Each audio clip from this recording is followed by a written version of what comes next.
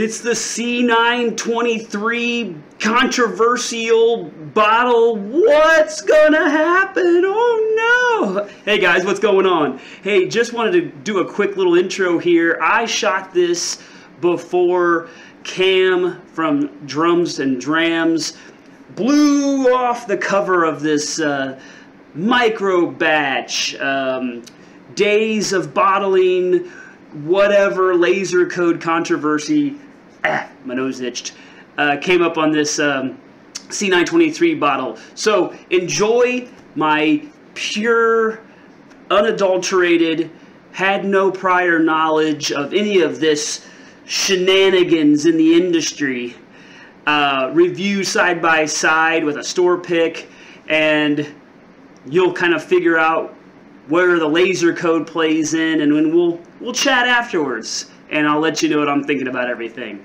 Thanks guys, enjoy. See you on the flippity flip.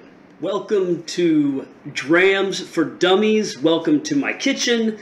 Welcome to something I said I wouldn't do, and then fairly quickly said I might do.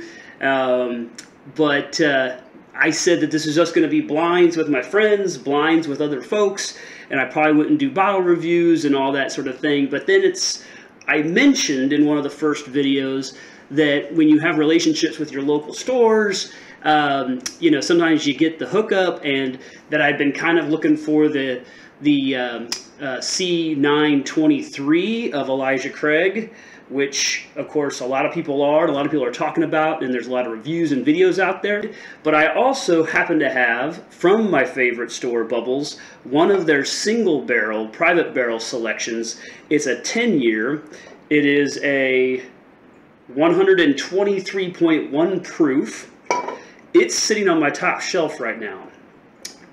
This, in theory, should go to the top shelf. This is a great opportunity to try two things together. This is what I would be doing on my own. This is where the videos come in. It's what I do on my own, but now I'm letting you into the kitchen to do it with me, to see what a dummy like me thinks about these two things. So again, the good thing about doing blinds is that I don't know, you know, I can't favor one over the other. And really, I don't have a favorite here. I'm kind of rooting for the Bubbles pick, because that would just kind of keep the idea going that sometimes the things that we hunt and we overpay for don't live up to the hype once we actually get them into our homes or get a hold of them. Speaking of which, a little bit of a tease. We're going to have a little fun here. Dun da da da, gung gung gung gung gung gung gung gung gung gung. This is, be real careful how I do that. That wasn't a good look. Anyway, this is my unicorn bottle. I've got a lot of good bottles. I've been lucky enough to find bottles. I don't hunt, but lucky enough to end up with bottles in my possession. And this is one that I've never tried. This is one I've wanted to try for a long time. And I just realized I forgot to put music on. Holy crap! What am I doing? Oh man. Should I put music on? This would be an edit. Also, the video sort of lags, so when I do this, my fingers are a little behind. Anyway, well, we'll see what gets edited here. I need to put music on. I'll be back.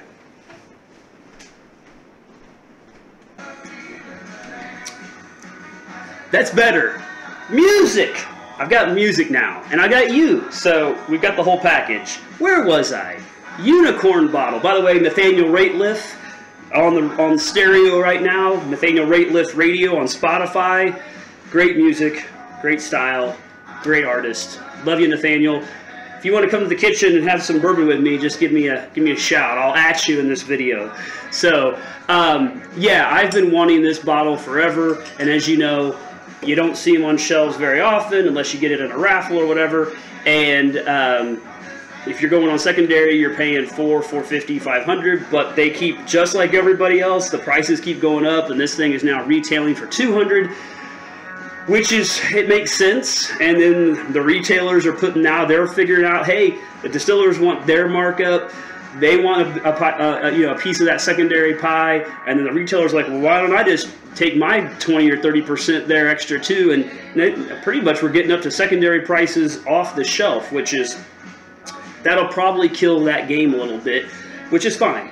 And then maybe we'll start to see some things on the shelf again. So long story short, this is awesome. This is going to be another video that I'm going to shoot here in a second.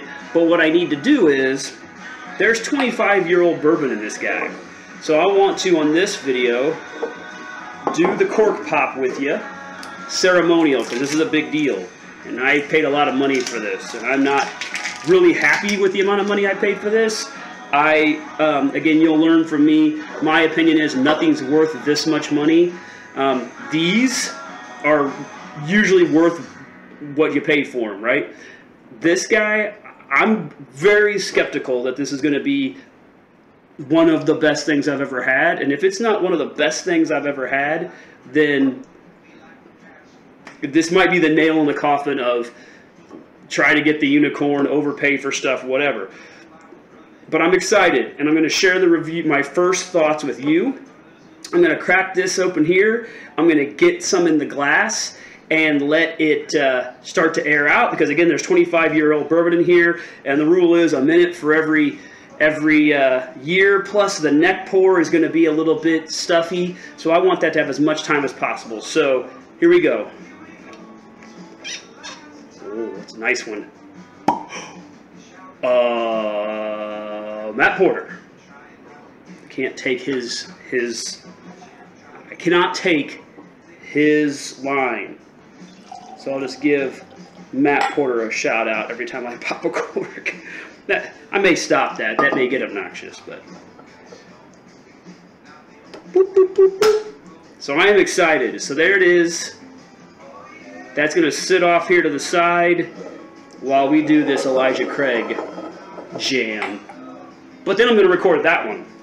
So these will come out very soon. Okay, so you already know what I have here. C923 barrel pick for bubbles, single barrel, head-to-head, mano-a-mano. Again, you probably know the stats, but the C923 is a 13-year, 7-month, almost 14-year at 133 proof. I love that. So we'll see how this plays. I have had one pull off of this already. I thought it was really good, but I don't know. I don't know if it was top shelf good. So now we're going to have the second pour and we're going to compete. So I know what, this is my A glass on my left. That's always, I always go left to right. This is my B glass. So I don't want to know what they are. So we got to mix them and twirl them and put that one over there and put that one over there and bring that back over here, then zigzag this way, and I have no idea. I would have no idea what's going on at this point, especially since I'm talking to you, and I don't want to know. What's the fun of like knowing? So let's give them equal swirls here for a second, get them some love. I got my trusty book right here, so we're going to figure out what's happening. So, oh, had to close the window. Pro tip when you're getting ready to start your channel, don't start it in fall when it's leaf burning season, because then your windows are open and here comes the smoke.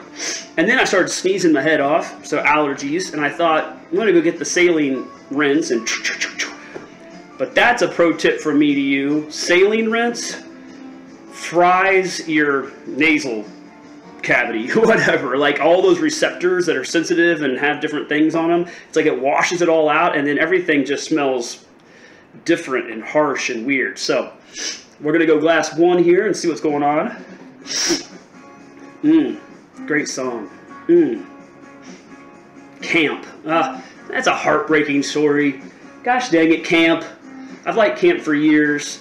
Camp was coming to town. I had tickets for the show for months.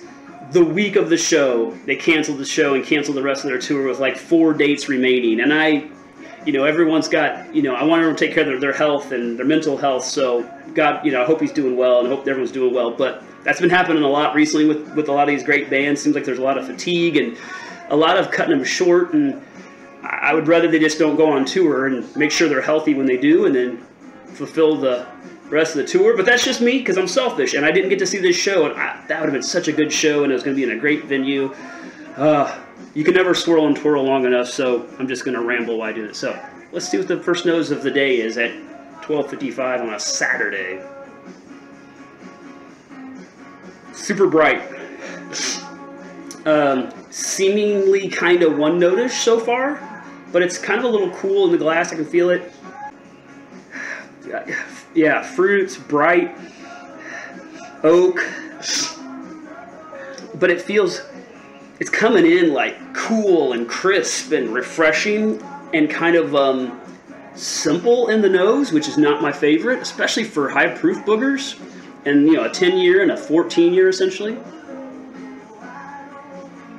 But again, this is what you know when you drink, if you drink a lot of bourbons, the more complex, the more aged, the more layers, a lot of times the more proof, they change almost every sniff. And when I take a sip of this, that's going to open up some things too.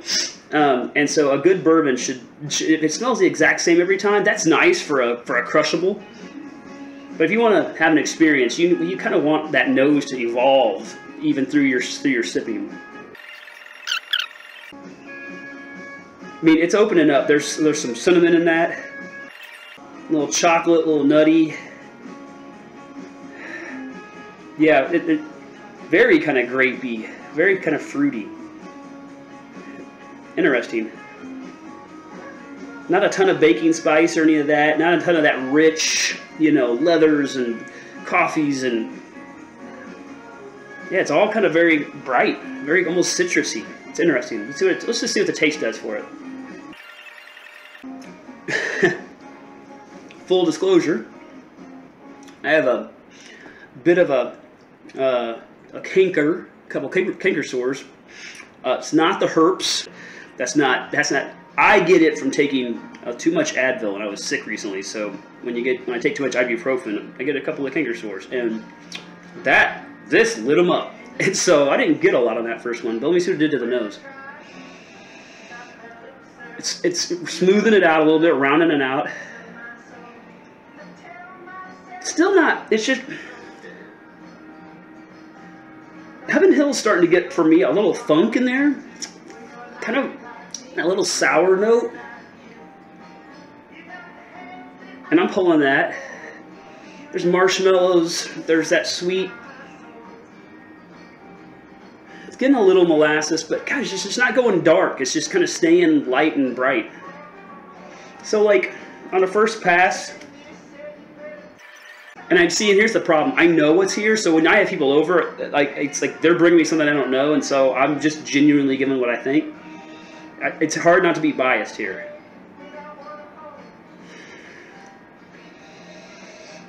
I always give 8s. 8s, so it's like it's good and it's easy. I feel like I want to go. I think I want to go 7. If I'm gonna have this channel, I gotta get a little bit harsher on my stuff. I'm gonna come back to that. I'm not gonna even do the mouth and the finish. I want to kind of see what this one's doing for me.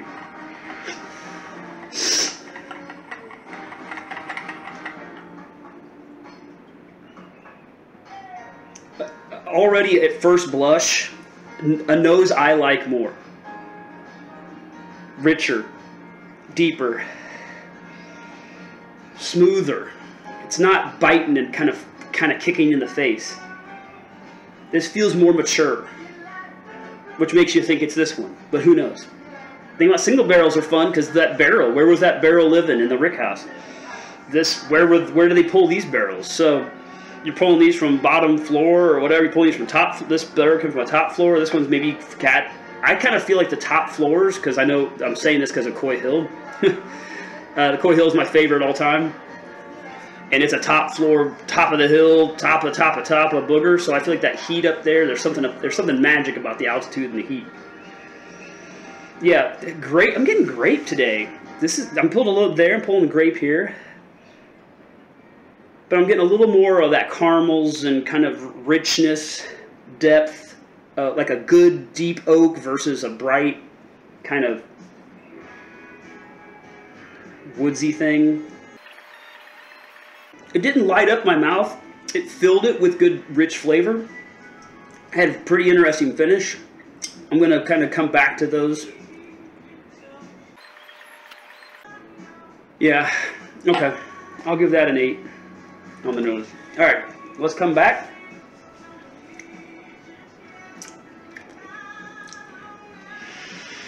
The War and Treaty. Nice soulful jam. I want to be where that guy is right now on the cover. He's just kind of playing the piano with one arm, looking snazzy, with a beautiful woman sitting on the piano next to him. Like, that looks like a nice thing to be doing on a Saturday. I don't know, maybe a little overdressed. Maybe that coat could almost be like a smoking jacket. Now we're having something, because we could all be into a different position very quickly. That's ridiculous. Oh my gosh. Again, the fun of putting things next to each other and then going back and forth. What the hell happened to this nose? This nose just blew up. Oh my gosh. I wish I was smart. Like, the dummies part is here for a reason. Like, I don't know why that happens. It's science. It's the flavors in this and the profile in this does something to this and vice versa, but that just blew this nose up. This nose was kind of a little harsh, a little bright, very fruity, very kind of, yeah, just kind of soury. It's kind of a little sour. But now it's really smoothed out. It's getting a little smoky, richer, definitely some nice toffees in there. Oh my gosh. That's not a 7 nose. That's ridiculous. And the finish keeps running. I kind of just went 888 on that one, which it's... Pro tip number 74. Don't have a canker sore and do tastings. And if you have a canker sore and you're doing tastings, don't record it and make it an episode. Because what's happening when it hits that is kind of that white pain where you're just like, choof! It's sort of short-circuiting my brain. So I'm not feeling super confident on these reviews, which is really unfortunate. So I could just stop doing it and then come back like in a few days when I feel better and do it, but why? This is why it's Dreams for Dummies, because this is what we do, right? You're not in perfect situations all the time. You might have smoke and no music and canker sores and colds and allergies, and you might have had a good day or a bad day. It all very much affects each other. Okay, so this nose was my favorite to start with, and now I'm kind of not sure. I feel like it thinned out in comparison. It's nice. It's even. It's really nice. It's really nice. But it's kind of getting a little bit of a wet rag. It's not good to note. It's just sort of it's kind of falling flat now. I'm dropping this down, 7.5.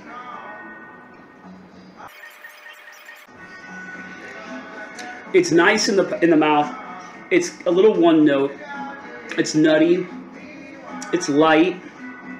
The finish is nice. It's fine. It's not super complex. Doesn't run very far. I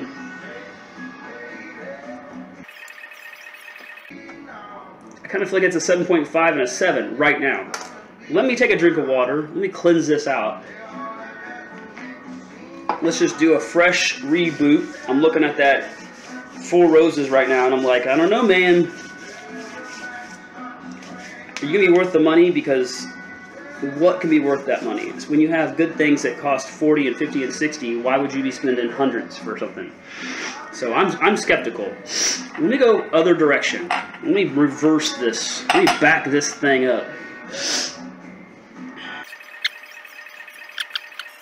It's good. 7.5. I like the palate quite a bit. I like the mouthfeel a lot. I feel like that can go to an 8 from a 7.5, but I'm leaving the finish at 7. So what the heck is that? This is going to be like a 7.25 or... No, it's going to be a 7.5. It's going to be a 7.5 glass. Crap. Well, that's not good. All right, let me cleanse again. this glass has got more going on. It's more. I mean, it should be this bottle just for the age and the hype and the proof. This one is different every single time I come to it, which is fun. Like, I like that. Like, and so that means sometimes you get it and you're like, nah, it's not my favorite. And next time you're like, ooh, I like it. Next time you're like, ooh, I love it. Like, but it's like, that to me is interesting. Like, I like complex, interesting twists and turns. Like, if it's just one note, I'm like, that's fine, and there's a place for that, but it's not top shelf.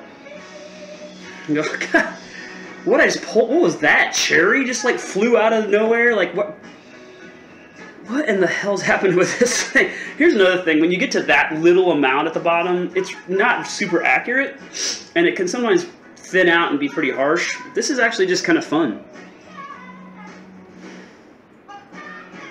I feel like I'm bumping it up. I think I may be just being biased because I want something to like get top shelf, but I'm going 8.5. That's fun and different and cool. I just like it. It's not always my favorite, but I love the ride we're on. All right, let's see what this little bast, whatever. The theme continues. I'm on a fairly empty stomach, so I'm already drunk.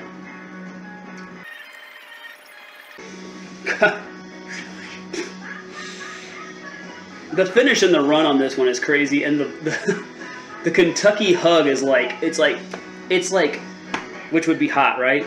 Just she's pushing down and she's anyway. That's inappropriate. That was highly inappropriate, and my wife will tell me to edit that out. And then I tell her I can't edit that out because that's me. So you got to like get the whole shebang, you know, and the chest press with the choke out. Kind of tripped some triggers. I talked before I scored. See, and then I got distracted. ADHD. Wow. I don't know. That's good. This one's really good. I kind of feel like I can bump the finish to 8.5. I'm gonna leave the palate at 8, which is strong. And I think I just, because I know what's here, I just swayed something. I'm like, I gotta put something, one of these has gotta be top shelf. So, but I did. This one really held up, and it kept holding up, and it kept staying complex. And it like, it just gave me a different experience every time, and that's a lot of fun. As long as the experience is never like really terrible. All right, let's see what I have here. That's A.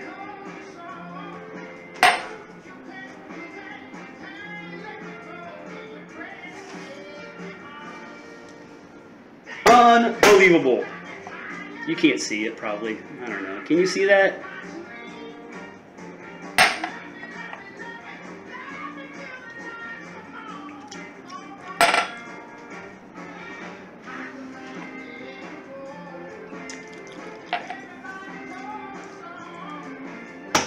Okay, so I'm just going to keep reviewing and talking. Even those last drops, like you just have like a drop in there, like that's not a way, you can't get a lot of that.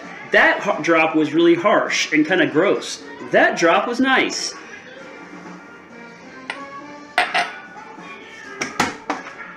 Unbelievable. The C923 ended up with a 7.5 on the nose, an 8 on the palate, and a 7 on the finish. And people are saying this is the best thing they've ever had. This is why this channel exists, because I'm an absolute idiot. And there are very smart, amazing people who I respect the hell out of that have said this is like the best thing they've had since something back 3 years ago at least, right? Or farther. That this might be a top 10 of the year. This boy, 10-year, 120, oh my god, I need my readers, 3.1 single barrel bubbles, 8.5 on the nose, 8 on the mouth and palate, 8.5 on the finish, 8.25 bottle. This stays on the top shelf. This does not go to the top shelf.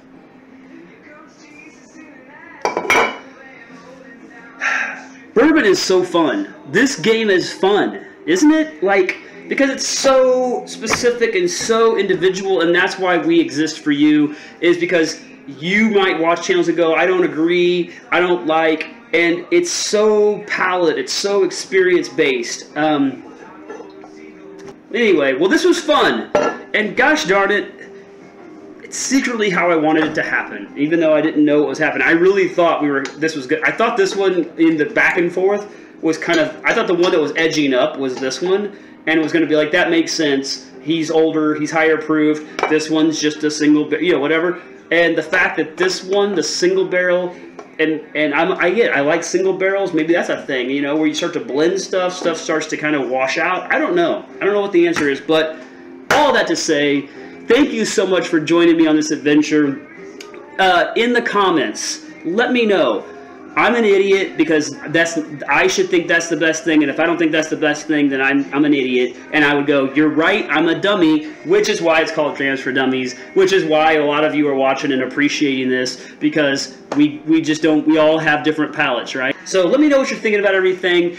Subscribe to the channel, because that helps me go, okay, there's a reason to keep making these things. Hit the notification bell so that when I pop one out, which I'm trying to hit at least once a week, that you'll know that that's out there, so you can follow along. And again, like I've said before, this channel is going to be about you, my viewers, my supporters, my patrons. If whatever comments you're giving me, whatever feedback I'm getting, I'm going to try to take that into account. If you see the link there to be a patron, and you're so inclined that you want to just throw a couple of bucks at this endeavor because you're kind of getting what we're doing here, and you appreciate someone's kind of a dummy like you, I would love that. And as a patron, you're going to have access into this channel. You're going to have influence on this channel. You're going to have a voice in this channel. You might be sitting here next to me on this channel, and I would just love and appreciate all of that and that support. So if you think that what I'm doing is worth continuing, do all the things. Subscribe, notify, patron. Love you guys. Thank you. Hey, thanks for watching that. So what'd you think? I'll tell you what I think. I think Cam got lit up by some folks, and not specifically, I'm sure lots of people, but a lot of people also appreciated it. And I know that Jason C on the mash and drum, I'm just going to name drop all these guys. He specifically said, hey guys, this is a great bottle. If there's a little bit of variance, suck it up, buttercup. Be happy we have good stuff at this price point. With this age statement, with this proof point, and Jason's absolutely right, but also Cam's absolutely right. When I got this bottle, I was so excited. I had heard all the hype, and then I drank it, and it was just fine. It's good. It's solid. It's a good bottle. You do get the age, and you do get the proof points, and you do get everything, but it's not a top. That bottle I have is not a top 10 whiskey of the year, and so when I'm drinking it, and I didn't know all this other stuff was going on, I am thinking, something's wrong with me. Maybe I should stop drinking bourbon. All the smart people are saying that this is the best whiskey of the year, and I'm not tasting that at all. And that's kind of happened a couple other times on some other overhyped bottles. Jack Daniel's 12 for me. Again, really good. Not the end-all be-all, not the best thing in the whole world. It had flaws to me. It was, again, good. It just got overhyped. And I think that's what happened with the C923. It got overhyped, where really, I don't know if any laser coat was gonna match, the hype. But I will say, once you realize the A23s are the ones that are probably getting most of that hype, and you have an A22, it starts to make a little bit more sense. And there's no controversy. I don't think there's a conspiracy. I don't think people that have the A22s got screwed. I don't think any of that. I do think that probably they put the big mix into a huge, holding tank, and it took them days or, almost 2 weeks to get everything bottled, and that air and that circulation and that sort of marrying of the blend, there's a difference. And I think that's just natural. It probably happens on everything. And like Jason C said, that's just, no one's ever been this critical because no one's ever gotten the hype. It's kind of like what's happening with 13th Colony right now, right? Everyone's hyper focused on every detail of their label and what they say and don't say. And there's tons of, smaller distilleries out there doing all the same things, but no one's paying attention because they're not getting whiskey of the year type attention. So it's a double-edged sword, right? You put out a product that gets a lot of love, then you're going to get people wanting to figure out why it's not so great or where the holes in that game are. So all of that to say, it's completely legit, in my opinion. Well, actually, all of that to say, I haven't had A23 yet. So if any of you want to send me a sample of A23, I really do. I want to do a side-by-side, and that's been done. Bourbon Junkies did it. They pretty much said that the A23 by blind is better. Everyone seems to be coming up with that. Even Jason at Mash and Drum was like, yeah, it's different. So I do think there is a difference. I think that's been proven. I do think the A23, depending on your palate, is the one that people are kind of loving. I would love to get an A23 and do my own blind, because I just want to see what's happening here. And I want to see if, when I taste the A23, I'm like, oh, okay, yes, this is awesome. Or if, again, I just don't, you know, really like what other people like or whatever. I don't know. So, yeah. So hopefully I'll get an A23 sometime, and I can do the old side-by-side. But at this moment, I would say I agree A22 is not the same as A23. And it seems like A22 is tighter and more restricted, and not doing all of the great things that people talk about with the A23. So if you're going to buy a bottle and you check the laser code, just know, hey, if I get an A22, cool, I'm going to buy it because it's a great value, but I'm not going to expect the world's best whiskey. But if I get an A23, I might be getting a little bit better bottle, a little bit better flavor profile. I don't know. That's just coming from me, this dummy. Thanks for watching, guys. Love you. Bye.